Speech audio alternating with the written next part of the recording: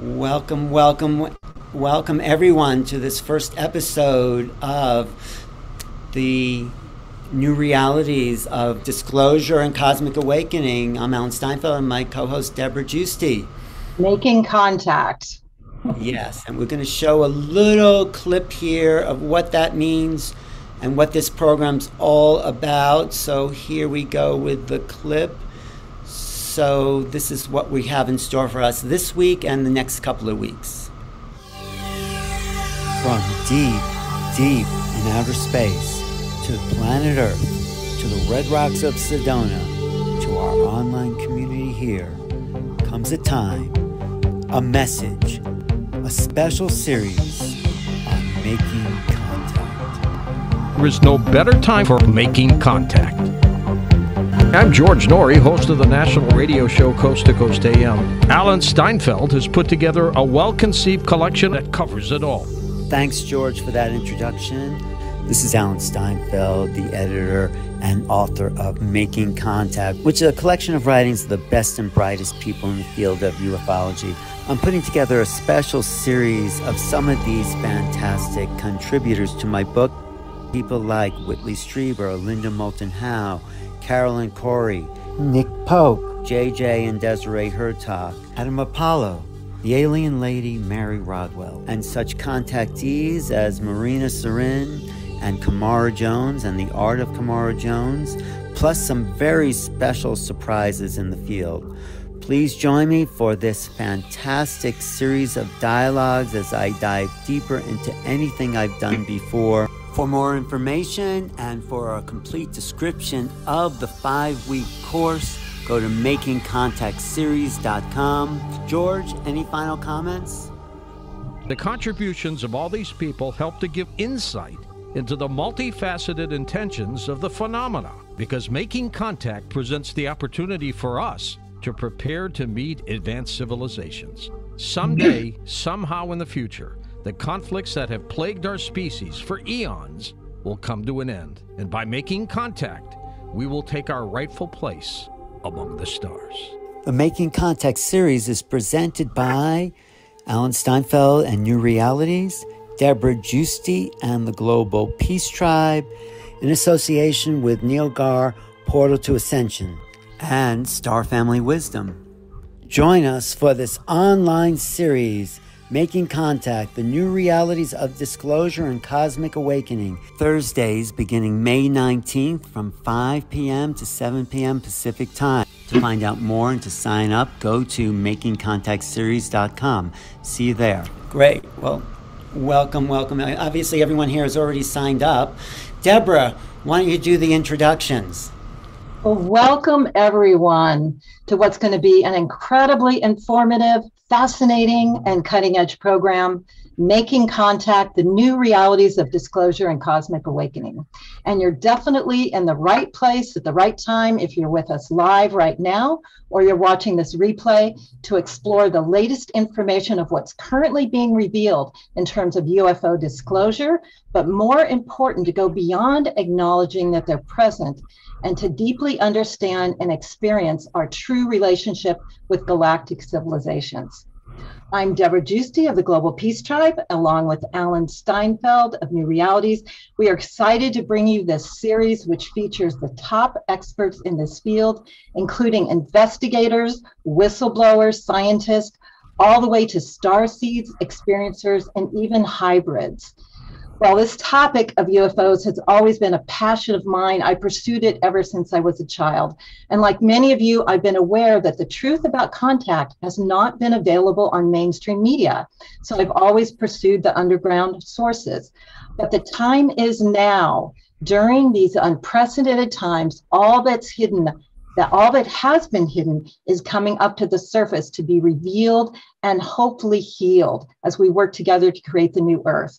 So we've seen this totally in the last 2 years with so many issues in our world that were previously hidden, whether it's secret government, child trafficking, environmental destruction. Now the information is out in the open, and the internet allows us to communicate this all over the world.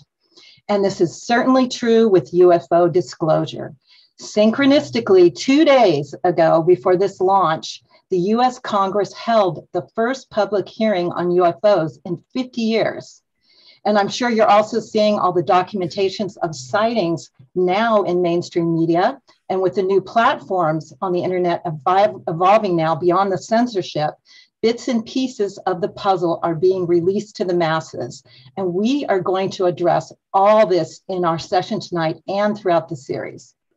But for many of us, there's not an issue to prove that they're here. It's pretty obvious that with billions of stars in the planets, there is life and civilizations beyond what humanity has achieved in its current lifetime.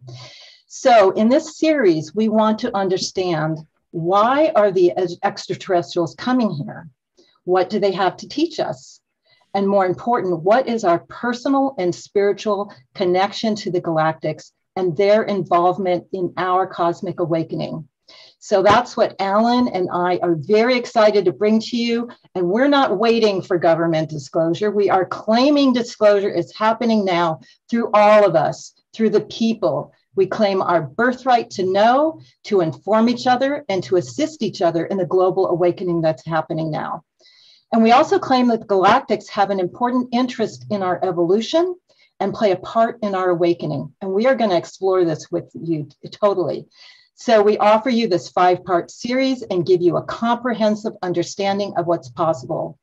And we also invite you to share about this series. Anyone can sign up on our website, makingcontactseries.com. And we would love for this information to go out far and wide to support disclosure all around the world at this important time. So now I would like to introduce you to Alan Steinfeld. He is the author of Making Contact, which was the inspiration of this series. For over 30 years, Alan has hosted and produced the weekly television series called New Reality. And his New Reality YouTube channel has to date over 22 million viewers with 76,000 subscribers. And he's been on the forefront of this movement, interviewing and supporting all the incredible speakers that you're going to see in this series. And he's been an incredible partner in this series. And I would definitely share that, Alan, we have a soul contract to bring this to the world tonight. So welcome, Alan Steinfeld. Thank you, Deborah. I have to say, it has been an incredible process working with you. You are on top of the spiritual pulse of our time. And we, not just spiritually, but the UFO phenomena is about all of us waking up to another level of who we are as human beings. This book, Making Contact, is a collection of 11 different essays. And I'm so happy 3 of those authors are here today, including Nick Pope, who kicks off the series in this book by grounding it in real world disclosure. So we're going to be getting to that, but I just want to welcome everyone here because there's at least 1,000 people who signed up for this, and this proves to me and all of us here, this is a worldwide movement. This is a movement up to us to bring out the truth. We cannot rely on government. Obviously, by what we saw on Tuesday, for people who saw it, it was a lot of jargon. They showed like one little clip of a craft that was barely visible. I don't know what they're expecting us to believe. It just gives our movement more fuel to come forward with a deeper truth. So we are at a threshold of a new time. And for me, and I know JJ and Desiree and Nick, this is a moment we've been waiting for. So we're all in this together. You know, I like to quote Martin Luther King, who said, "We may have all come here on a different ship, but now we're all in the same boat. And we're waiting for that ship to arrive, that new ship." But anyway, here we are at a moment in history, and this is why me and Deborah have decided to do this event right now. And it just so happened that there were these congressional hearings just 2 days ago, and we're going to talk to the guy who's really on top of what's going on with the disclosure movement. I'll just introduce Nick Pope, and then I'll go, after Nick presents, we'll talk to my friends, doctors JJ and Desiree Hertak, about the sort of the cosmic origins. But for Nick, I'm really happy he's here because, like I said, he kicked off the book with the first chapter about why governments don't tell us and what they will tell us. So maybe we'll go a little deeper into that today. But Nick Pope worked as a civilian employee for the UK Ministry of Defence for 21 years. And for much of the early 90s, he posted to a division where his duties were to reach out to research and investigate the UFO phenomena, to assess the defense, national security, and flight safety implications. After having taken early retirement, he returned to the program to declassify and release most of the MOD, Ministry of Defense, UFO files, many of which he wrote himself. He now lives in the United States since 2012. He works as a broadcaster journalist. He's currently hosting and moderating on an ancient alien tour, but recently he's been on NBC, CNN, Fox News. He's been all over the news because we are at a moment in time where if they're not going to tell us what's going on, we need people like Nick to tell us what's going on. So Nick, what is going on? What did we see the other day? And what can we hope to see in the future? Thanks for being here. Well, thank you very much indeed, Alan. And thank you also, Deborah. Thank you, Doctors JJ and Desiree Hertak. And most important of all, thank you to the audience, to everyone who's either watching this live or later on catch up. So what I'm going to do, I have about 20 minutes, and I'm going to spend most of that really giving, I suppose, an overview of Tuesday's congressional hearings, just a little bit of background and my personal take on things. And hopefully, I don't claim any sort of universal insight into this, but having run a small UAP or UFO program myself, that terminology is now used interchangeably. Hopefully I can bring something of an insider's perspective to what happened on Tuesday. So I think the first and most important thing by way of introduction is a lot of people will say, well, why did this hearing happen? And the reason, there are a number of reasons for it.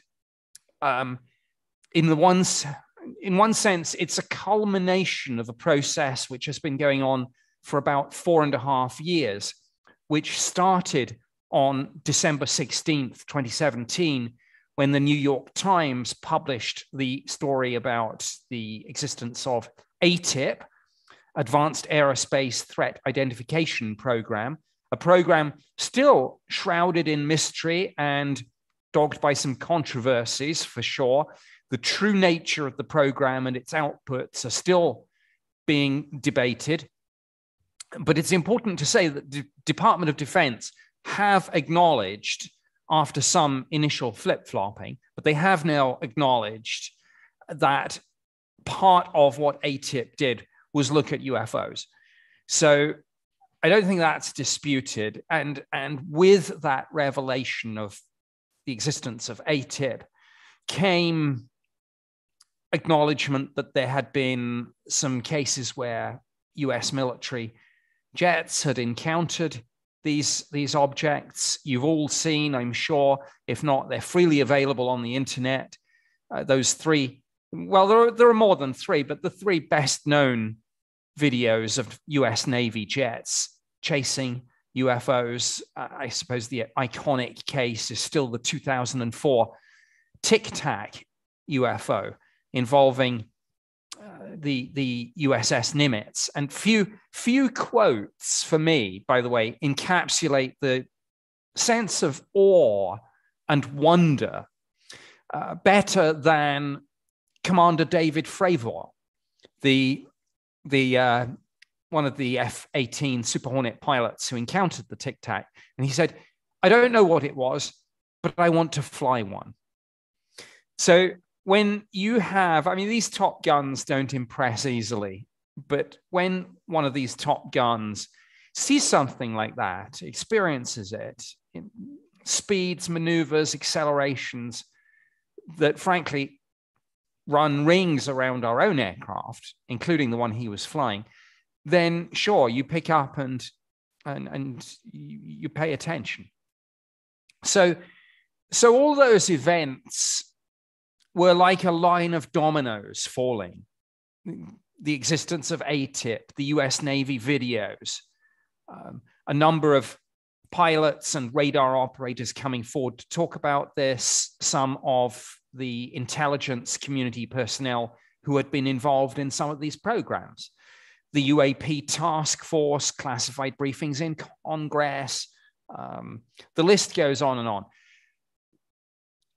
What this led to, and I talk about Tuesday as a culmination, is the National Defense Authorization Act for fiscal year 2022 stipulated that there should be, I mean, there were multiple UFO provisions in the act.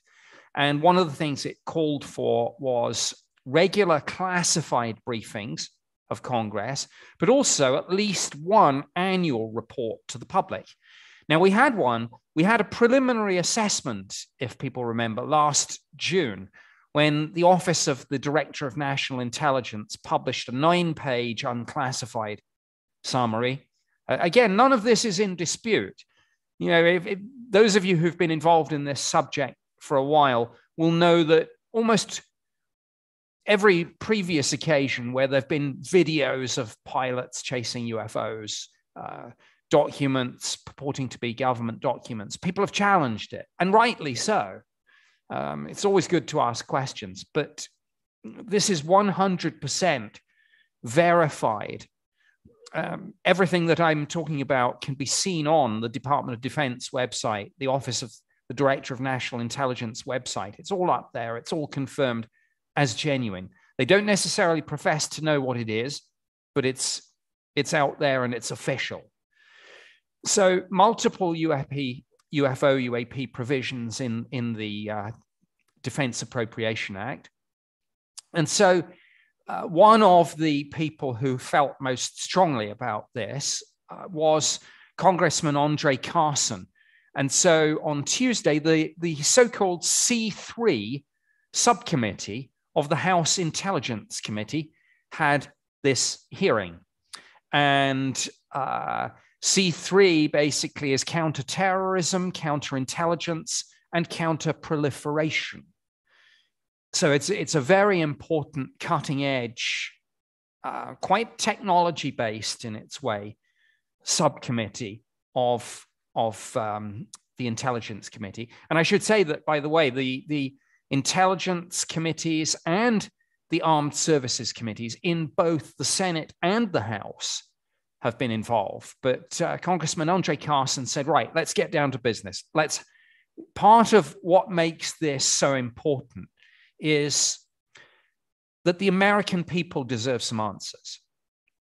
And indeed, the people of the world deserve some answers, because the United States, for whatever reason, is in the spotlight with this issue right now. It's certainly not the only nation in the game, but being in the spotlight, some degree of leadership is called for. So Representative Carson said, I want public hearings, because accountability and transparency is a key part of what we should be trying to achieve with this, because people feel very strongly about this. They're passionate. You've only got to see the reaction in the last 2 days, and it feels like I've just been running from interview to interview on this, and I hope people have caught some of them. And those of you that didn't catch the hearing itself, of course, please, make some time,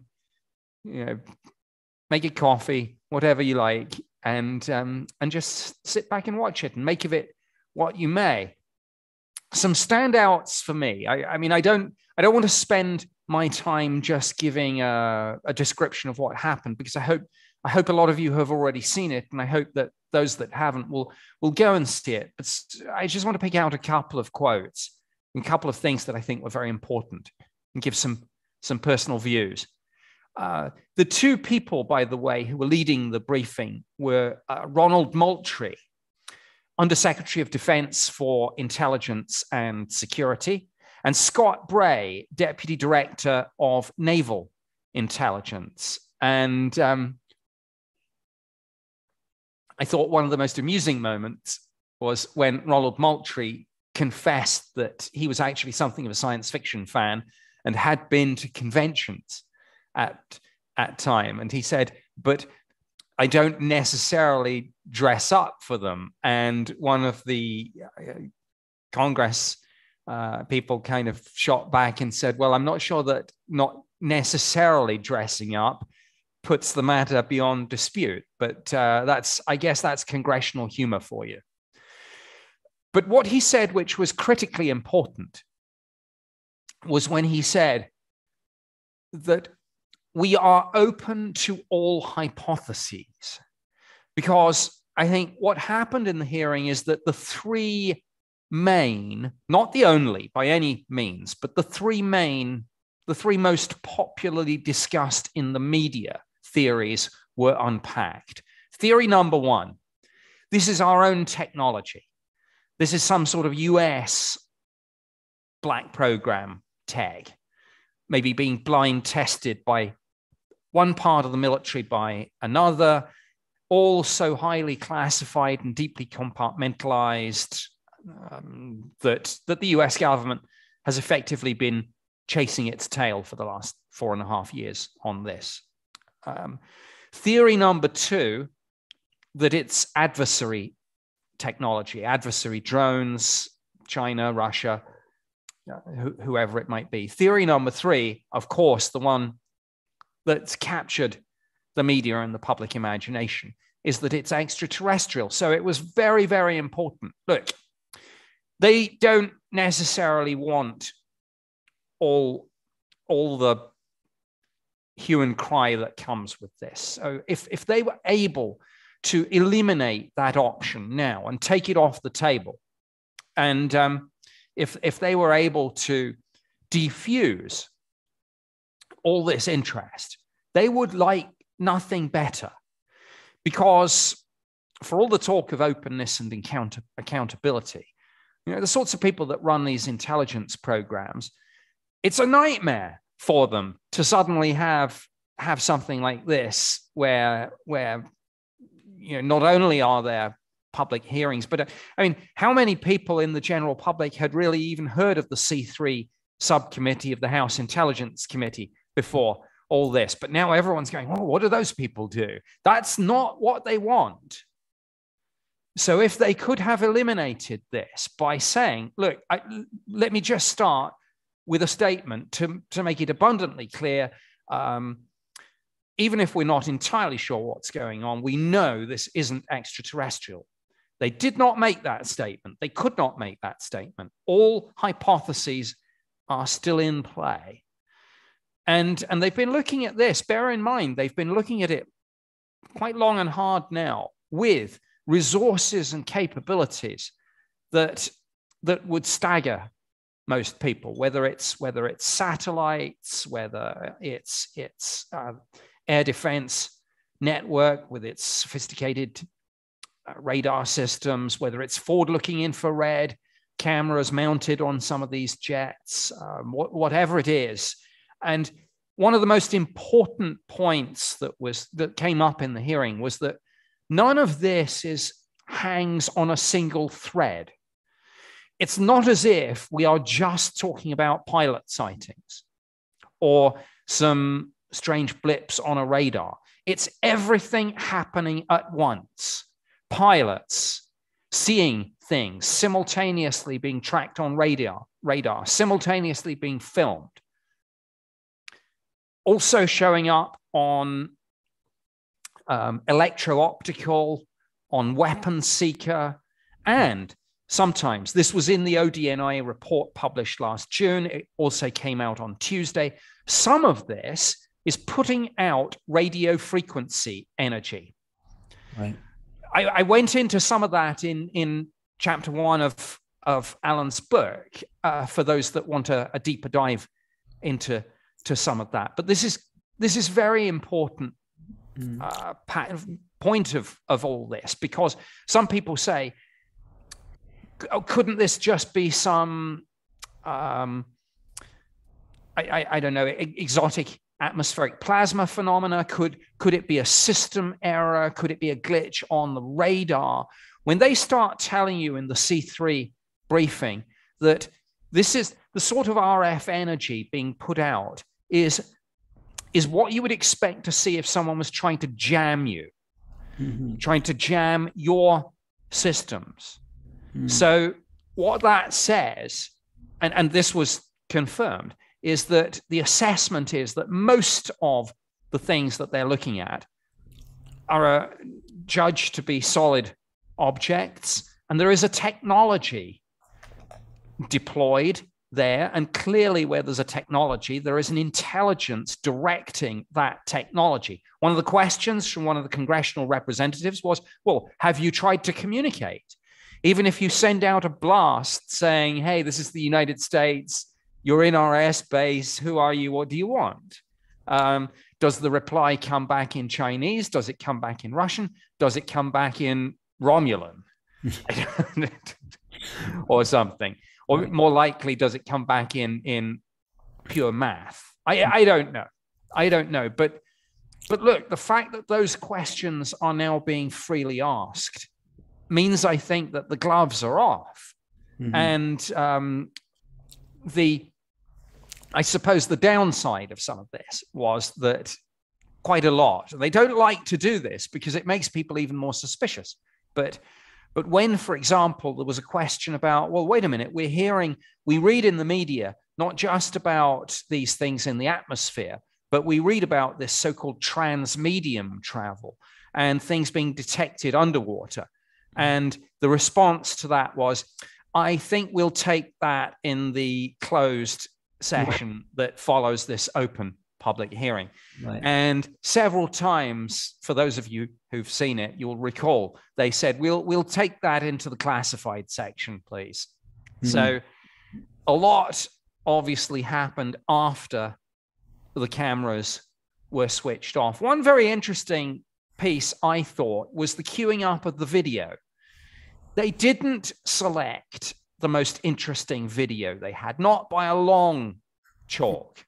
They actually, I think, picked arguably the least exciting. And if you're wondering if there's a reason for that, absolutely there is. What you want to do when you're running something like this is you want to show your weakest material, your most prosaic stuff. So, because you don't want, as I mentioned earlier, you don't want this under the spotlight.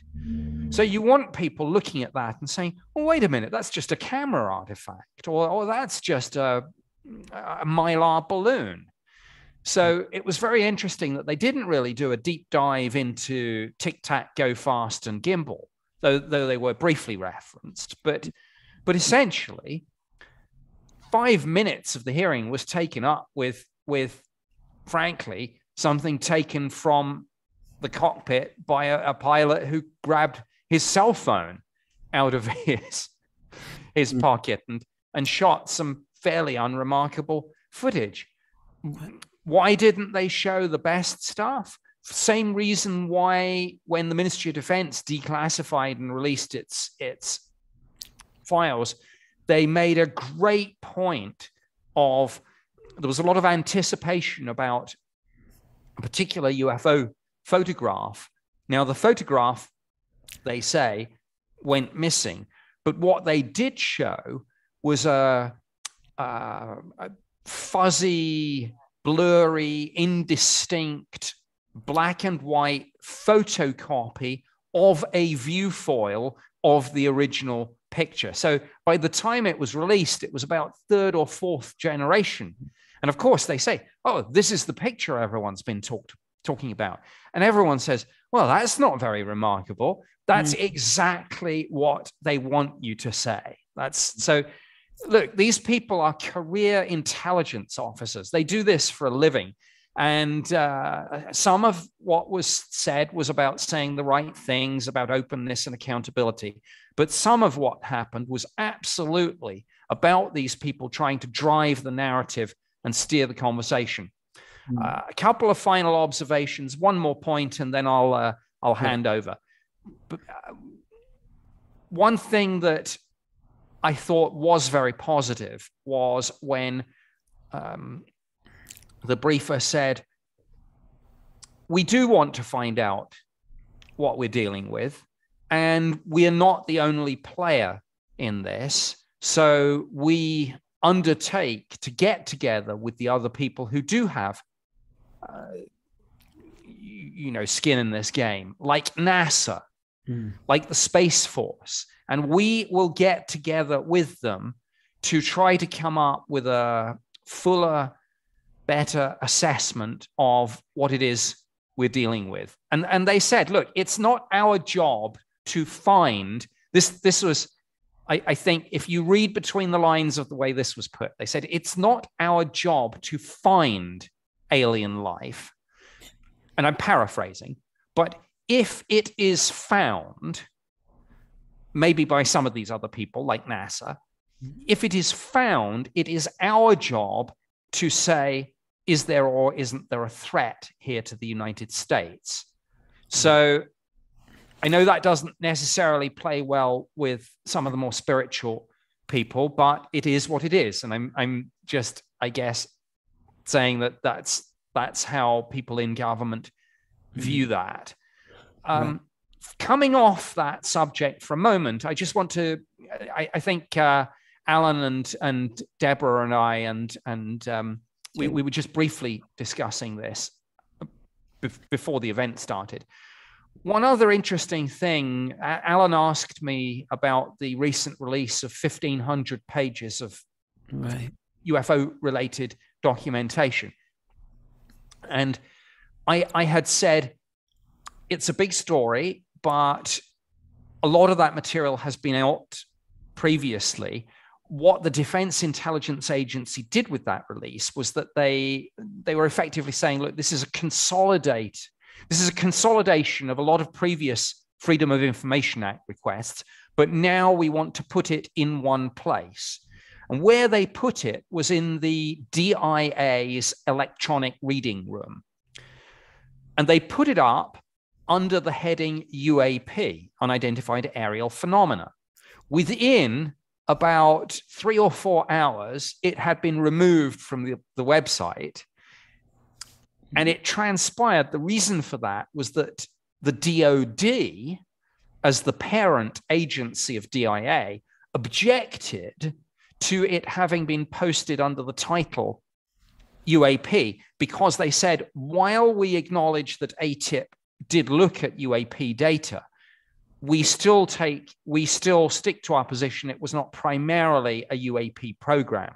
So it was put up, it was taken down, it's now back up again, but essentially under the title ATIP.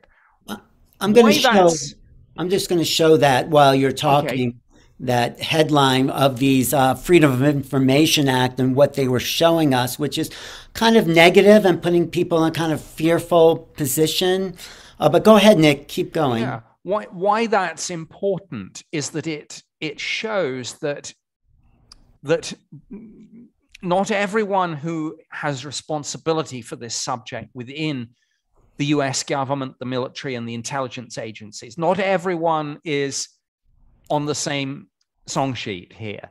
There are differences of opinion about the true nature of the phenomenon, and there are differences in opinion in how to handle the phenomenon and how much or how little to tell the public. And I think that's where I want to end my opening presentation, by saying, look, it's not cut and dry. There are different opinions here, and moving forward, expect, they don't want to be too public about their disagreements for obvious reasons. But if you read between the lines, you will see the tensions are there. That's why that anecdote is so important, because it illustrates they're not speaking with a single voice here. What can we expect moving forward? More congressional action on this, obviously, more holding the DOD and the intelligence community to account, and more of a push for that joined up response that I was talking about. Not just the military, but the intelligence community, NASA, Space Force, FBI, Homeland Security, and others too. And long overdue, the scientific community, people people like the Galileo Project, perhaps run by Professor Avi Loeb at Harvard. So interesting times for sure. Tuesday was an important step. There are many more important steps ahead. Thank you very much. Well, thank you, Nick. A few things just to touch up on, like it's not just Congress coming forward. There seems to be worldwide increase in sightings around the globe. So that's one thing that is also pushing this envelope forward. There's something else I want to ask you about. This is a tweet. Can you see that? No, you can't see that tweet. There's a tweet by Adam Schiff of the, let me see, does that come up? No, that doesn't come up there. Anyway, there's a tweet by Schiff that talks about how he wanted transparency. And Adam Schiff, if everyone knows, is part of one of the intelligence committees. And obviously, we didn't get transparency at all. So, Nick, and maybe JJ and Desiree could jump in, who's making the decisions about how, certainly not the guys we saw on Tuesday. They're just probably fall guys. So who's pulling the strings behind the scenes? Well, on Tuesday's hearing, I think the answer to that question is very clear. SecDef. So you know, the Secretary of Defense on this. On some of the other aspects, as we get into more on the intelligence side, obviously it will be DNI Haynes. And what is their investment? Are they want to cover the secret? Haynes actually mentioned the word extraterrestrial. How invested in your opinion, do they want to keep it secret, or are they slowly leaking it out because they're obviously not coming out with it all at once? So what's your opinion? Well, I think it goes back to what I was saying about they're not speaking with one voice. Frankly, Alan, they're in a little bit of a mess at the moment. And I think there are, I don't want to overstate this, but I think it is fair to say that there are factions. And when you talk to Danny Sheehan, I don't know that he's going to be able to say much about Lou Elizondo's complaint to the Inspector General because that investigation and things is still going on. But if he can maybe say something about it, I think the fact that there is a complaint like that is illustrative of this factional fighting that I'm alluding to. And I think, frankly, they're a little bit stuck at the moment, but something else that's at the back of their mind, I guarantee, is this. James Webb Space Telescope is now out there. And I think it's really, really focused people's minds on, look, the moment they point that thing in the right place, if there is something like a Dyson sphere orbiting a nearby star system, it's going to be game over. And I think it's a realization that something like that is possible that's causing some of these people to say, hey, look, we want to be ahead of the narrative here. We don't want to be reacting. So maybe let's try and put ourselves in the driving seat. But as I say, there are still factions, there are still disagreements, and expect some of that. And it's not, by the way, very important point, it's not party political. One of the great things about this is that it's bipartisan. My goodness, how few issues are there where you can get somebody like Marco Rubio on one side and Kirsten Gillibrand on the other, standing shoulder to shoulder, agreeing with each other that more should be done about this and people should be told more. Well, I'm just going to show that. I think I have it here. No, there. Do you see that? No, you don't see the clip. I'm trying to show you the Adam Schiff, but I'll get to that. I want to bring in Doctors JJ and Desiree Hertog, who've been, but thank you, Nick, and stick around because there's a lot more to go into and unpack. And, you know, for people just finding out about this whole cover-up and disclosure, this is a story that's been in process for 75 years at least. And it's pretty exciting. It's like a Shakespearean drama where you think you're getting close to the end and people are coming forward and they're hiding the secret. And now more revelations are coming. So that's why I invited my friends, Doctors JJ and Desiree Hurtak, who have been in the investigation of this phenomena, well, for 49, 50 years, and they really have a handle on what are they covering up, what's really going on, and the big picture of cosmology. So, JJ, Desiree, what's your response to what Nick said, and what do you have to add? Well, I have to say, first of all, thank you, Deborah, Alan, and Nick for having us all together. And I just wanted to say what we really did like was the fact that Scott Bray, who is Deputy Director of Naval Intelligence, was one of the people called forth, because years ago, Dr. Hurtak and I were very good friends with an admiral who said, yeah, I mean, the Navy is back in those days, and that was 70s and 80s, was far beyond even the Air Force in understanding the existence of what he called extraterrestrial intelligence. Of course, he didn't make a public statement about that, and he's no longer on the planet. But bottom line, the Navy really, and we always said this in many, many talks that we gave over the past years, the Navy is really on top of it. Now, of course, it's gone out to the Space Force and the Air Force and other things like that. But I thought it was interesting that some of the very first talks publicly, like we just heard, had this naval director. And I applaud him, even though the pictures were not good, for being able to at least come forward and try to say they're doing something. And I think that's about as far as they went. Right. I also would like to add, years ago when I worked with Dr. Ellen Hynek in Brazil, Ellen said Project Blue Book, which closed in 1969, was a cosmic Watergate, $6 million cover-up. And you can add zeros in the last 52 years to $6 billion cover-up, because the Tic Tac event was really from the oceans. That was the authentic Watergate update, or water, should we say, portal to a whole new cosmology. So there's so much that was left out of the discussions as of today that bears a reconsideration. We are seeing a new roadmap, so we say, of the dialogue amongst nations.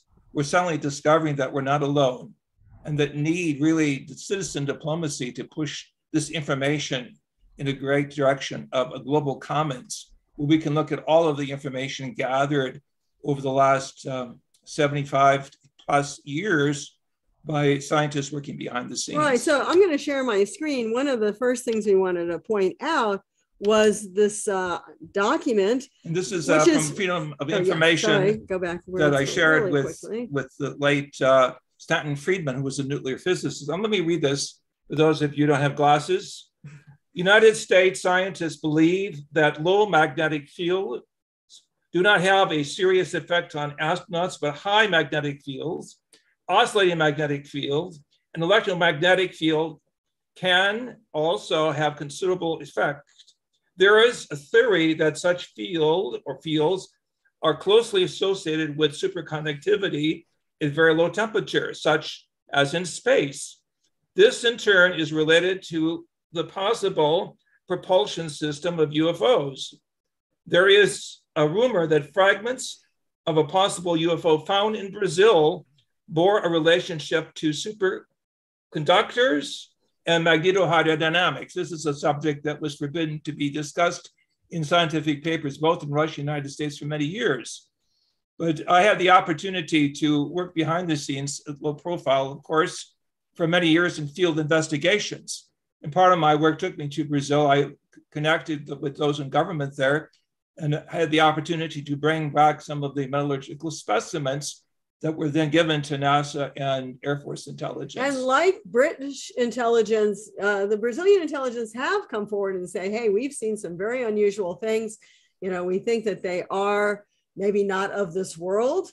And, you know, they're willing to move forward. It really does seem everyone's waiting for the US government to say something. And it is such a slow release. You know, I hope it's even in my own lifetime.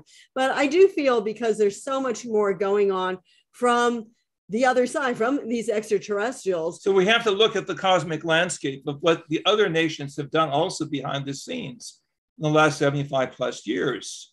So we can go to the next document or exhibit. This is Desiree, I just want to ask you one question. You say that the ETs themselves may be in on not coming forward right away. Is that what Yes. you? Some people have said that. I believe they're probably going to slowly have more and more contact with humans. I think they have been. But actually, Alan, as you've said many times, I think it comes from Stanton Friedman, that, why would these extraterrestrials want to work with people that are interested in tribal warfare? And I've often quoted the New York Times, who said the last 3,000 years of history, we've had about 270 years of global peace. That's not a very good thing. Why do they want us up there? In fact, we're not going to show it tonight, but, there was a Russian Phobos probe to the satellite of Mars.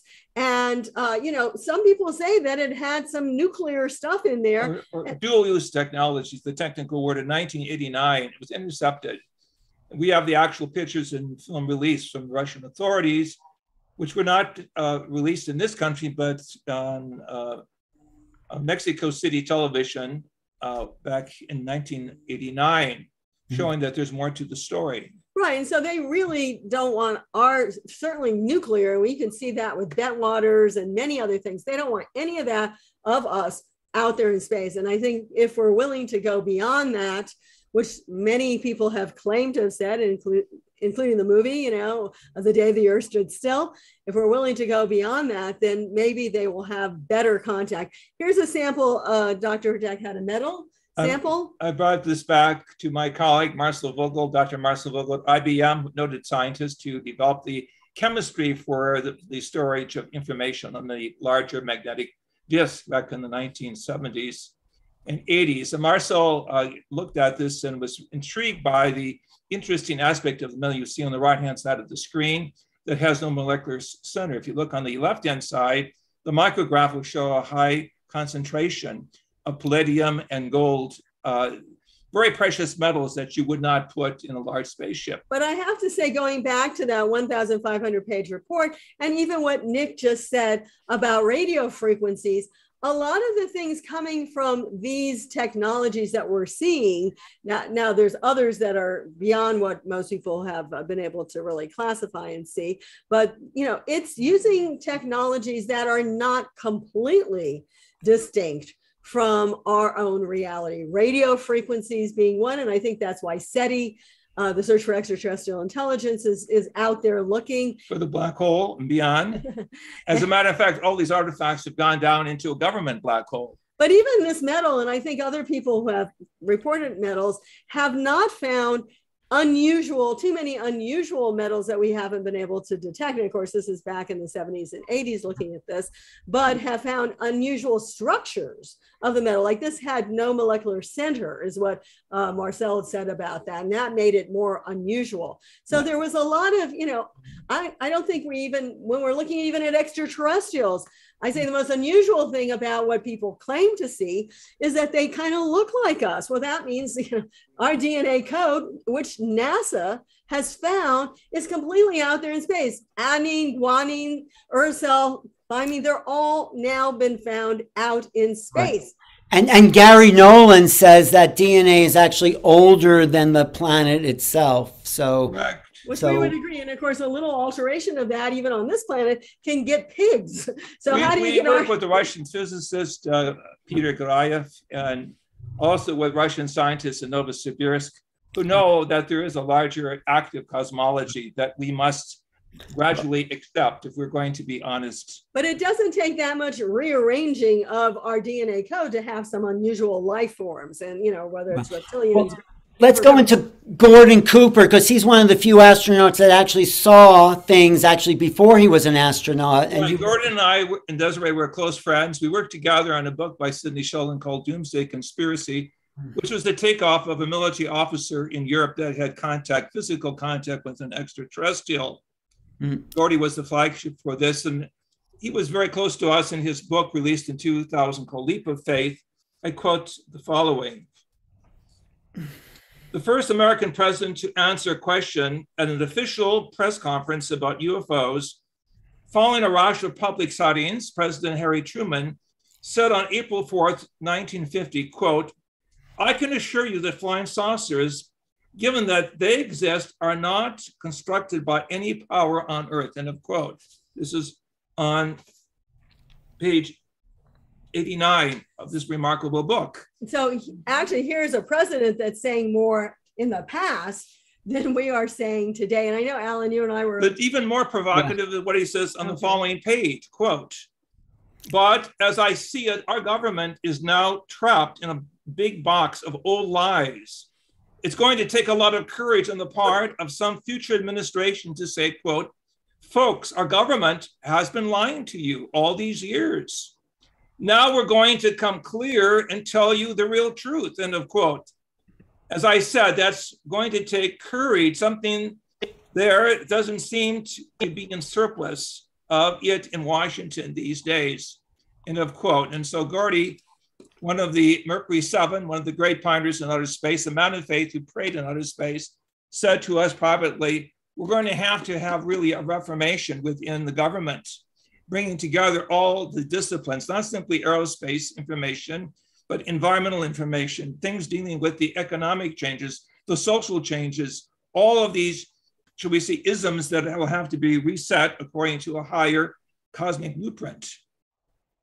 So one of the interesting things about Gordon Cooper, I always say, is that actually in 1951, when he was just simply flying advanced planes, similar to what would be the equivalent today of Favor from the F-18 Hornet, he actually was paralleling East and West Germany. And he said he would go there with these, and he'd see MiGs next to him, and they'd be paralleling each other over the borders, kind of, making fun of each other.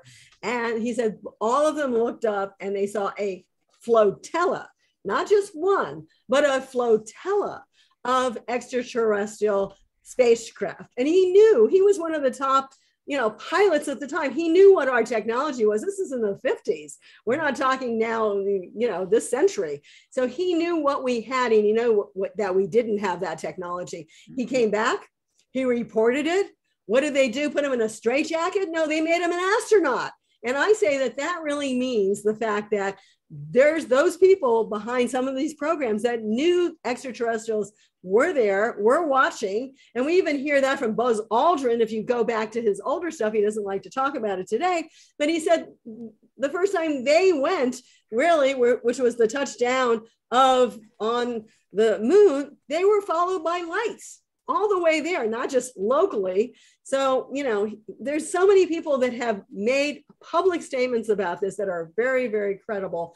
And still, we get what we had on Tuesday, but it's a step forward. I agree with Nick. So it might be a step forward, but we haven't made much progress in really getting to the ET presence. We are just kind of fighting each other in a sense. So I know you have some interesting footage coming up that I want. Well, not footage, but just to talk about. Desiree felt because of the time slot, we wouldn't show our films, but we have films on each of these subject areas. The next gentleman that we work with was Carlos Diaz in Mexico, Tepoztlan, Mexico, where our International Academy also has a base of investigation. And what we see in the upper left-hand side of the screen is this strange spacecraft looking more like a biosphere rather than a technical UFO or extraterrestrial ship. Most people call it a plasma ship because, as he describes, and you can hear some of this in some of the videos that he's talked about, he actually was able to put his hand in, and then he felt it around, and then finally he was sucked into it. But when he was sucked into it, he didn't see like some sort of control panel. I mean, some people do. This is a different type of ship. But what he saw was everything was this kind of yellowish orange color.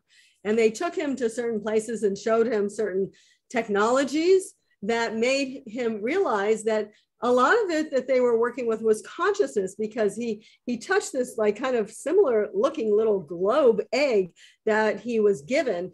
And he felt he was literally flying like an eagle. So he was saying that they had been able to take some of the consciousness of an eagle and hold it, maybe just borrow it in a certain sense or share it, so that they could experience some of the flight scenarios of this eagle. Anyway, that was just his report. And he also one more thing, though, JJ, is that areas. Go ahead, Alan. I was just saying the effect on consciousness is very prevalent among encounters. So they have the ability to shift our perceptions, our perspective, our understanding of reality itself.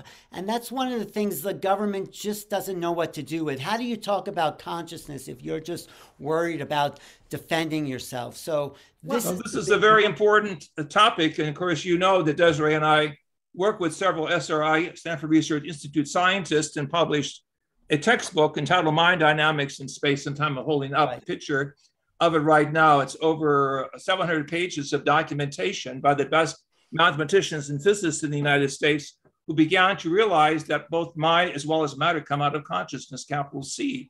That we're undergoing a change now from a reductionistic science to one that is futuristic, or recognizing that consciousness is behind really the way we think, is really the future frontier. Without recognizing that we are multidimensional beings in a consciousness universe, we have no opportunity to see the big screen of how there's interconnection between the micro and the macro. Well, one of the persons who did put that together was who we see here, George Van Tassel, who was one of the early contactees in the 50s, and he was directed to build this chamber called the Integratron when he was out at Giant Rock in Joshua Tree, Yucca Valley. And so we worked with George. We knew him back in the 60s and 70s. And we were very well acquainted with him. Of course, he was an aerospace engineer that worked with Howard Hughes. But I want to say something about that, because we've also worked with some scientists who have had contact in Silicon Valley.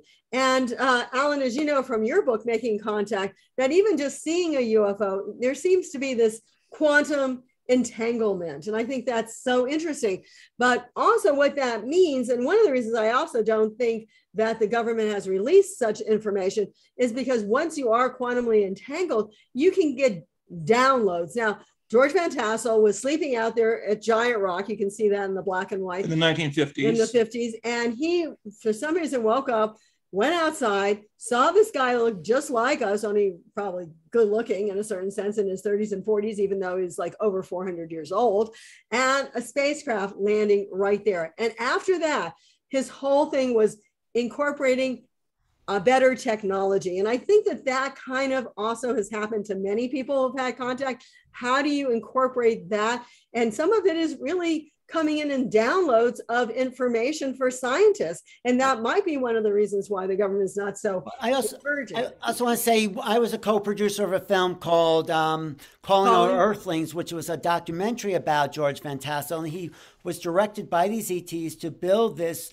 regeneration chamber. And he mysteriously died before he was able to complete it. And that's sort of what we recommend this film, because Desiree and I, as scientists, working with acoustical physics, were instrumental in the testing that was done years ago when George was alive. There on the left-hand side of the screen, you see the large groups that would gather out at 29 Palms in Southern California. On the right-hand side, more recent times that even involved you, Alan. You were there for some of the musical tests that we did, and people who were within the sound chamber felt the consciousness being raised and elevated to a remarkable state of feeling oneness with the greater picture of life. And it's actually not that far away from the Air Force Base, where Gordon Cooper had a second encounter. Is actually his, we'll say those under his command actually took pictures of extraterrestrial spacecraft. He then retrieved that and sent it on to higher up. Joshua Tree area is a big contact center for people. It was a place also where the indigenous would gather to make prayers to the higher world. I want to say this also with respect to Carlos Diaz, a man who was very sincere and humanistic in his heart. Very little furniture in his home, only had a picture of the Christ on the wall, signifying that he was more interested in the spiritual significance of the contact story. So we want to go on to Africa, because we want to include people from around the world. One of the other exciting areas that we worked in back in the 1980s and 90s was we spent time with Credo Mutwa, the great Zulu shaman, who was native in his theology, but also Christian in his theology. And so he uniquely combined both perspectives. And we had the opportunity to do a film that you see advertised on the right-hand side of the screen at War II International Film Awards, where Credo speaks of his own personal encounters with extraterrestrial life. Well, he actually had a classical abduction by these little beings, just what you'd hear at any conference. The Zulu medicine man had one of those typical encounters. There's more to it than that, because Credo went on to outline many different ET types. This will be in our new book entitled Image and Similitude.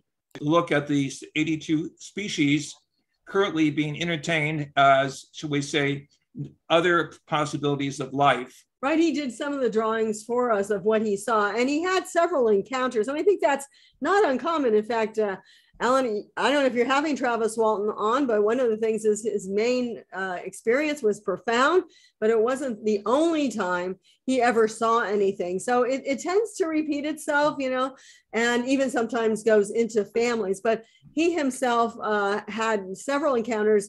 And he often said, you know, the people who were more modern, they were more in fear. The people who are more, we'll say, you know, people connected more with the earth in that sense and with ancient legends had a greater understanding. So I think, you know, that's why the indigenous people are actually. He also said his ancestors, or at least the African peoples of East Africa, had a unique cosmology of life once on Mars. And so one of the people we went to see, we introduced John Mack to was Credo Mutwa, and of course there were other people that brought him to South Africa. And the famous John Mack, psychiatrist from Harvard University. And of course, Danny Sheehan saved his job, because basically when John Mack started saying, hey, these people are really having experiences, like they wanted to get rid of his tenure. People don't know who John Mack is. He was a professor of psychiatry at Harvard University, and he started to look at people who've claimed to have experience, and he validated their experience. He said these people are not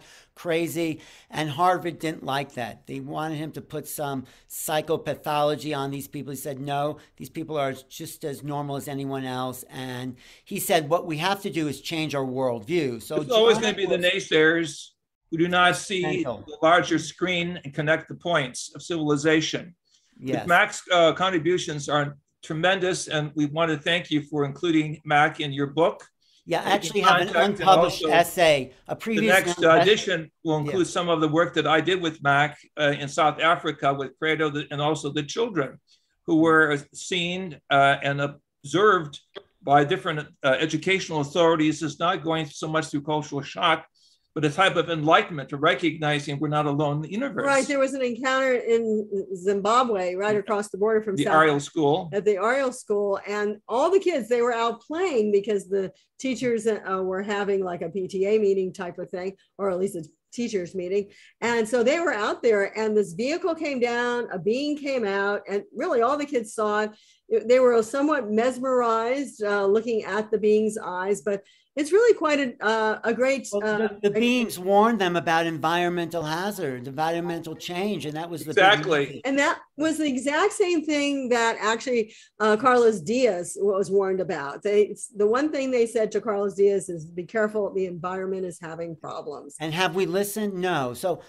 Let's go to the Elizabeth Clark, because I think, talk about it. We want to show briefly this great, which is a robotic alien with large wraparound eyes. Or the gray type. And also you'll see on the right-hand side of the screen, the small lens that was taken from within the eye socket. Well, actually, so supposedly from those who have researched the gray aliens, some of the autopsy films, some people believe it and some people don't, supposedly the blackness, one of the really comes off like a contact lens film.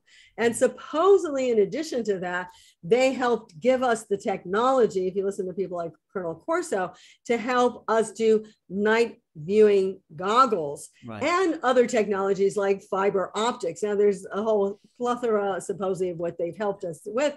But I think probably the fiber optic and the night viewing goggles being miniaturized like you see here. This is one of our technologies. Well, so this is in The Day After Roswell by Colonel Corso. He said a lot of our microchip technology came from the Roswell crash. And so here's your... But this is perhaps the most important story for us in our world research field investigations. The story of Elizabeth Clark, who was actually working with British intelligence during World War II, looking at German submarine possibilities.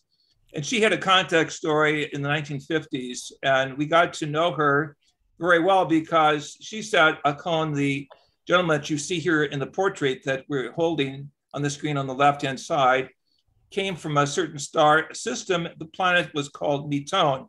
The Keys of Enoch, which I wrote in 1973 after a higher consciousness experience, mentions metone. And so this was an area very precise, very unique in this linguistic connection that made us become close friends. And so she shared with us various reports, including her notebooks that had signatures of Russian, German, British, and American scientists. Officially, she was considered crazy by American ufologists, but privately, top-level intelligence officers, some of whom we met in South Africa, knew that she was a real thing, and also Credo Mutwa spoke on her behalf. And I want to say that her experience was in the 50s, and she wrote about it in the 80s just because it was not that easy to put this out back then, even though she had talked publicly. And she said that these are at the nearest star to us. Which at that time was considered Bernard star, but in actuality, now we know it's Proxima. And she was saying Alpha and Beta. Proxima. Well, also, we didn't know. We didn't know it was a 3-star system, and she said it was a 3-star system before we actually discovered it being Alpha Centauri and Beta, and Proxima being 3 stars in one system. Isn't that exactly? So we want you to look at the face and recognize we are a part of cosmic civilizations, some of which look like us. We have friends. And this is the great drama that's taking place in the dialogue of nations to map a new destiny in space, to go beyond the fear syndrome of the negative little aliens from Hollywood, all of this lower information that on a gut level closes the chakras or the human dimensions of consciousness development rather than opening up the mind to the symphony of the universe. So we just have 2 quick slides. This is a picture, which I also thought was just a lens flare, not interesting, kind of what you heard from the government, from Bray when he was talking. But actually, this was not night vision goggles. And Jaime Maussan, our good friend in Mexico, did research on this, and actually it spins. If you've ever seen the actual film footage on this, it actually spins around. And the date was this. And there was at least 4 different people who actually saw it. 2008. And it's over the Pentagon, isn't it? Yes, it's actually over the Pentagon at like 4 a.m. So we believe that, governments do know what's happening. Other people are starting to see it, realize it. More people are understanding it. And then just a final thing at the very end, and that is the fact that we also speak in your book. Let me just say that my book, central book, Keys of Enoch, speak of sacred geometries, pyramidal and pentagonal shaped geometries that will appear in the sky as a sign of a different language system. We would call it sacred geometry, a type of linguistic syntax in which we will be able to see how the different cultures of the world are being brought together on a higher level of meta-science. So also, we also this point that Desiree was making about it being an interdimensional phenomenon. Yeah, Desiree. Right. So we also write in your book, and I have a picture of that making contact here, that in chapter 3, that it's not all just about extraterrestrials in our book. And in many people who have done the extra study as well, it's actually also about other dimensional intelligences. In fact, many of the ones maybe that we see today are really 5th dimensional intelligence coming into the 3rd/4th dimension, or other frequencies of intelligence. You can look at them as other dimensions or other frequencies. And we would put also the contact of extracelestials, which we consider like avatar type beings that have maybe been here, but have not bothered coming back as they've kind of gone on to other realities, but are still helping our planet, and ultra-terrestrials intelligence, which are really much more powerful, divine. And we've gone beyond physical evolution. Completely. That's where I want to bring Nick Pope back into the discussion a little bit. Thank you, Doctors JJ and Desiree Hurtak. Nick, in the book Skinwalkers at the Pentagon, I'm sure you're familiar with it, they were first researching a kind of multiple dimensional effect when the government went in there, or a paranormal, which implies multidimensionality. How much do you feel this is part of the phenomena from the MOD days that you were involved with? Well, I think it's always dangerous to try and put labels, definitive labels on these things, because I think so much of it, despite the best efforts of some exceptionally smart people, so much of it may be forever, or at least for the foreseeable future, beyond our capacity to understand. So we should always remember that when we talk about things like aliens, ghosts, angels, demons, these are just words that come from our own cultural background, belief systems, etc. But yeah, it is very interesting. If you read that book, it's clear that the genesis of a lot of ATIP and ORSAP, and there's still, obviously, as I mentioned, debate going on about the nature of those programs. Were they separate programs? Were they different aspects of the same program, et cetera, et cetera? But the genesis of this came with James Lukatsky's visit to Skinwalker Ranch and his meeting with Robert Bigelow, for example, who owned the ranch at the time. And it's clearly stated that he believes that when he was at the ranch, he had an experience. He cited a weird sort of translucent shape, almost like spinning on its axis in front of him in the small room, and of course was profoundly moved by that, and it was one of the things that prompted this little group of James Lukatsky, the government scientist, Robert Bigelow as the billionaire owner of Skinwalker Ranch, and Senator Harry Reid, who got them the sort of foot in the door in getting some government money to study this. And there's no getting away from the fact that, as you say, they studied some pretty weird things at Skinwalker Ranch. And for those of you, I mean, there are several books on it, but the latest one by James Lukatsky, George Knapp, and Colm Kelleher, I think Skinwalker at the Pentagon goes into a lot of that. Right. And subsequently, Lou Elizondo, of course, does feature in that book, as does Chris Mellon. But subsequently, I think when the funding for that dried up, people like Elizondo continued carrying the torch. There's a lot of debate about this right now on social media, a lot of controversy, a lot of disagreements. But yeah. Okay, well, I just want to say to people new to this whole disclosure world, there's a lot of key players, and this series will also go through and highlight some of those key players. Let me just ask Deborah, how are we doing on time? And I just want to sum up in a way where we're at. Can you unmute yourself, Deborah? Yeah, this is a good time to share what we have coming up.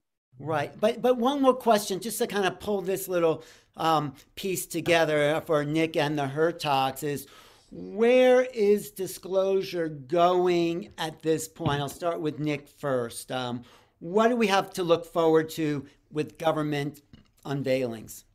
Well, like I said, more congressional hearings, and some of those will be obviously the regular classified reports that were mandated in the Defense Authorization Act. But I'm sure, building on what happened on Tuesday, many congressional representatives, people like Mike Gallagher, who read into the record, and this was extraordinary, he read into the record the Wilson memo. I doubt that we'll have time to do a deep dive into that, but just the fact that Representative Gallagher said, I want this, I'm reading it into the record. Admiral Wilson admitted some top secret information about the presence of aliens that was recorded by Eric Davis. And yes, Gallagher put that in the congressional record, which was astounding, wasn't it? It absolutely astounding. So we're going to see. And Mike Gallagher wasn't the only congressional representative coming out of that session a little bit angry. You've probably seen a few little snippets. I mean, for example, it was quite extraordinary that Moultrie and Bray were asked about the Maelstrom incident from 1967, I believe, the alleged missile shutdown case. And they kind of looked confused. There was a grudging acknowledgement that perhaps they'd vaguely heard of it, but didn't know much about it. Maelstrom was where a UFO shut down nuclear warheads. And we're going to have a little clip of Danny Sheehan talking about that. But I guess my big question is, how close or far are we from mentioning or getting the A word out that, yes, we're not alone? And What's your estimate on that, Nick? And I'll ask. Oh, I wouldn't like to put a date on it, but I would look to the big science projects like James Webb Space Telescope, like the Square Kilometer Array Radio Telescope, when that's finished, perhaps at the end of the decade, as being either the discoverer of something or the enabler for this. Good point. Good point. Actually, I wanted to tell people asking questions. We're going to take questions at the end of the session, and hopefully we'll have enough time for all of them. Okay. Thank you, Nick. Drs. Hertog, when do you think we'll get the full-on disclosure we're not alone in the universe? We know that already, and it's a public movement. It's a people's movement. But when will we get the official word? It's sort of like the church saying that we're not the center of the universe. So, this is $64 million question. I was participating at the first disclosure conference back in 1995. With John Mack. With John Mack and others from throughout the world. And the diplomatic community was not ready for that information at that time. But I believe there's a surge forward in terms of the global interest in the subject. And I wrote a book called Negotiating with Other Worlds, where I said it's important to show the cosmic others that we are peacemakers, that we agree with the UN Charter that we are not going to put missiles and weapons of mass destruction out of space. Unfortunately, this nullifies what we believe one of the Russian missions to Phobos.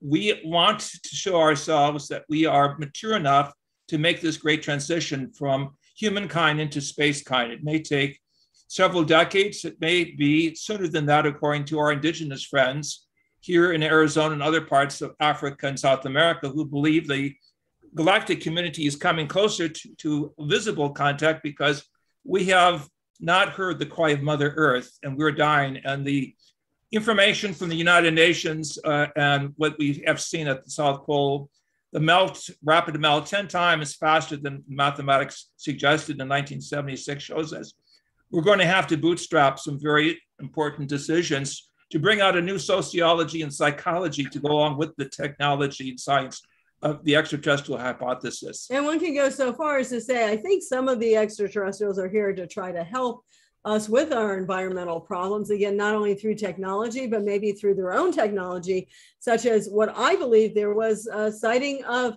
an extraterrestrial spaceship over Fukushima shortly after. And there's a place called, I think it's Tucha in Argentina that constantly, it's a nuclear power plant, but it constantly has leakages. And all of the declassified CI reports in 1976, they referred to nuclear weapon sites from Maine to Montana, visited on a higher level. So we know that the cosmic others want us to, should we say, stand back from what I want to call the technical drift towards self-destruction. And we've also supported a space treaty saying, let's not put any weapons at all into outer space. But that astronaut Edgar Mitchell was part of it. I just want to read: the need to ensure the use of outer space for peaceful purposes in accordance with Article 4 of the Outer Space Treaty, that is the UN treaty, remains relevant with the preferred interpretation of the concept of quote unquote peaceful and quote unquote non-military,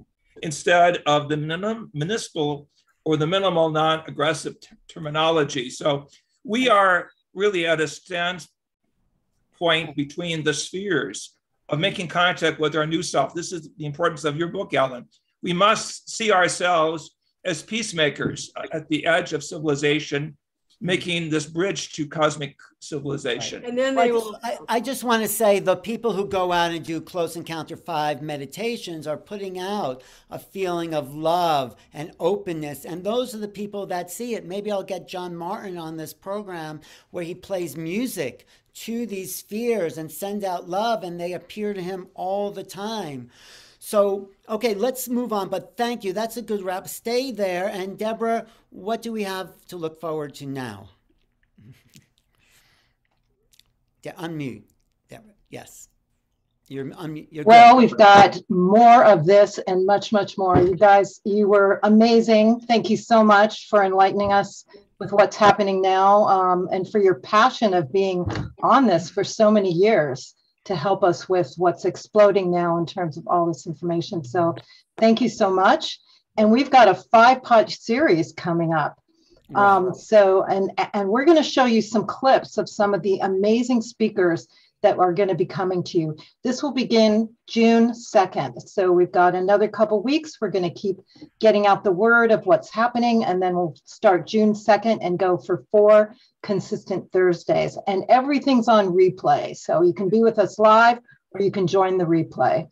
And so what we just heard from Nick Pope and Desiree and JJ Hurtak is a kind of parameters of the whole phenomena itself. This is what's coming up. Episode 1 is what we're doing now.